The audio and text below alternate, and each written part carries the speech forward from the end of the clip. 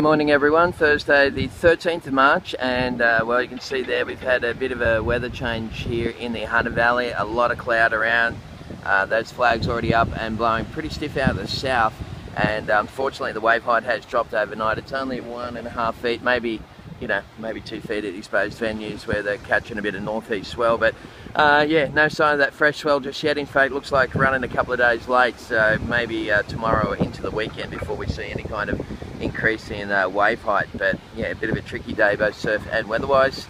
Might be a good day to get some work done, head off to work or school, knowing that you're not going to miss out on much today, that's for sure. Anyway, this report brought to you by the guys at Sanyong. You can find them, of course, at Burton Toyota Group. They've got two dealerships, one at Port Stephens and the other one is up there, of course, at Maitland, the award-winning one. So check it out, and thanks again to Burton Toyota for the support of the Surf Reports. We'll see you guys same time tomorrow here on Facebook. Have a good one.